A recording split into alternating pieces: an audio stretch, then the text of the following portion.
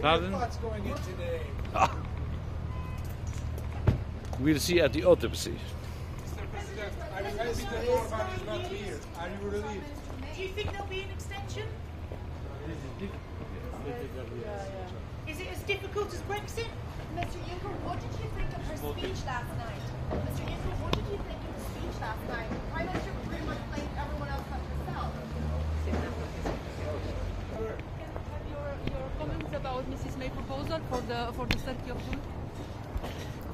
The EPP made yesterday a clear and very firm decision to suspend the membership of Fidesz inside of the party. That means no voting rights anymore, no presence in meetings, so no influence anymore in the EPP decision-making process. And this will be implemented until we have a clarification that there is again trust built up. That is what we decided yesterday, and I'm happy that the party was so strongly united. So we kept the party together. We underlined that we are a party of values and we will defend them. And now it's up to the evaluation committee under the leadership of Herman Van Rompuy to make the necessary assessment.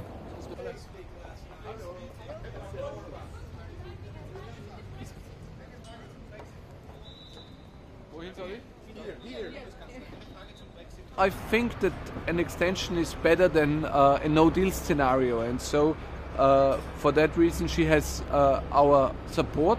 But we will have to discuss today how long the suspension should be. I think it is important that the UK does not take part in the European elections, and it's also necessary to make clear how we can solve the open issues, because a suspension is one step, but the necessary second step is to find a way how to guarantee that we have not a no-deal scenario, but a well-organized Brexit. You said you don't want the UK to take part in the European elections. Why do you feel strongly about that? Because they are going to leave Europe, and if somebody wants to leave the European Union, it wouldn't be understandable why this country should take part in the European elections. So does that mean a much shorter extension? Way back from Mr. Orban into the EPP.